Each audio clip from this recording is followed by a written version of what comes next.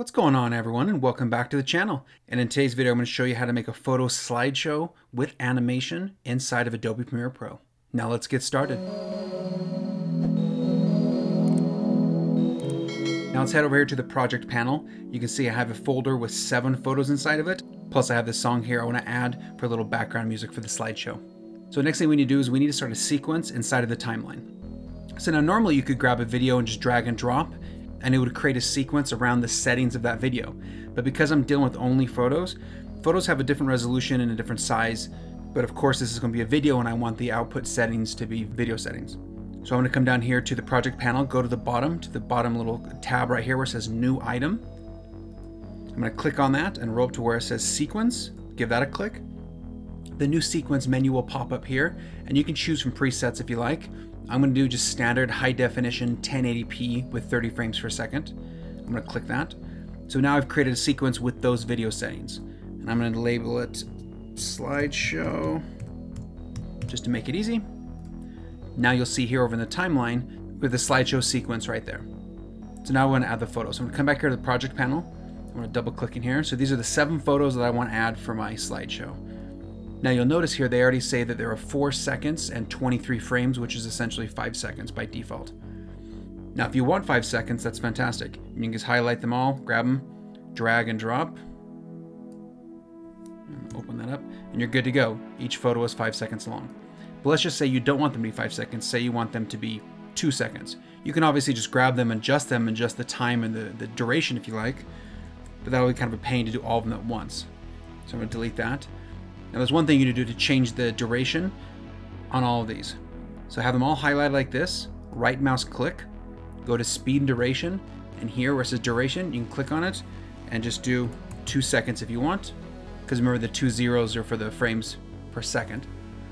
So now you notice here they all say 2 seconds. So they're all 2 seconds long. Drag and drop. Now that'll be better for slideshow because it'll be in and out quickly.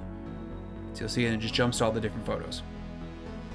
Now if you want to change that so it's the 2 seconds by default going forward with every project, because I just changed that for these specific ones. But if you want to change it going forward, head up here to Premiere Pro, go to Preferences, go to General, and then head down here where it says Timeline. You're going to see where it says Still Image Default Duration. There you can change it to 2 seconds. So now it's a 2 seconds, now you click OK. And so now going forward, I've said every photo going forward, I want to be 2 seconds. So now if I imported these photos again, they'd be 2 seconds automatically. I wouldn't have to change them. So now we have my photos in. They're all 2 seconds long, each clip. But you'll notice that they have little side black bars because the resolution is a little bit different. So I want to add animation to this. So I'm going to double click on this first one, come over to the Effect Control, and I'm going to go down to the Scale section. So I'm going to go to the very first of the clip, and I'm going to click Scale. It's going to create a keyframe. So here, let's just say I want it to open up to right where it's a full frame. And then I'm going to grab this and head down here to the end of the photo, and then go back 1 frame. And here on the scale, I'm going to add another keyframe. But on this, I want it to be a little bit bigger, just slightly bigger. So it creates a small animation. So then you notice when I go back here, it plays and adds a little movement. So now on the next photo, I'm going to do the same thing similar. I'm going to go to the very beginning of the clip, go up to here to the scale, click that because it's going to activate the keyframes. So now we have a keyframe here, you can tell. But I'm actually going to do the opposite. I'm going to go bigger at the start and then head to the end of the clip and then go back 1 frame, create another keyframe. And on this, I'm going to drop it down to where it's right in frame. So now I have 2 different things. So before it was small to large, and then now I'm doing larger to small. And if you don't want any motion, you can also just do a standard, just adjust it to the actual frame itself, and it'll be stagnant. So don't put any keyframes, just adjust it that size. So now you'll have a little zoom in, a little zoom out, and then you can have just a standalone photo if you like.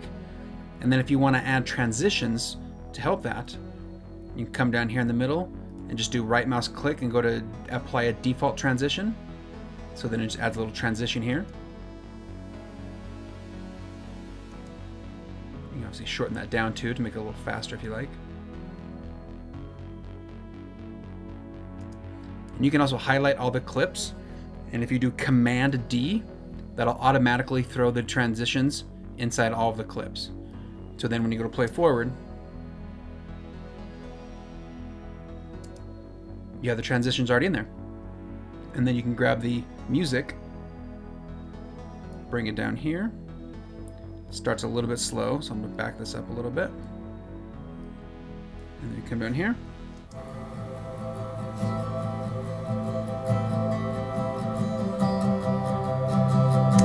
And then you can adjust each individual clip to whatever motion or size that you want to just repeat the same steps that I showed you in the first three. And that's a very simple way to start a slideshow inside of Premiere Pro and give the photos a little bit of animation with the transition. Anyway, I hope that helped, and if it did, please give this video a thumbs up for the YouTube algorithm. And that being said, have a great day. Later.